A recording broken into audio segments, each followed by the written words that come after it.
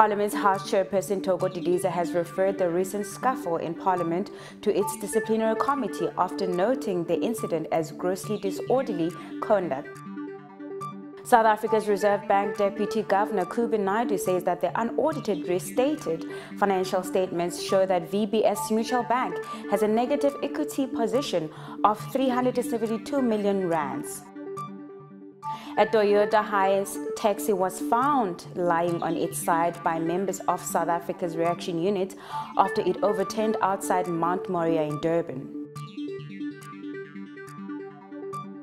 The court case for the 11 accused in the Verulam mosque attack and alleged placing of devices around Durban has been postponed until November the 27th. The White House has suspended entry to CNN's reporter Jim Ascota after a heated exchange with Donald Trump at yesterday's news conference following the U.S. midterm vote.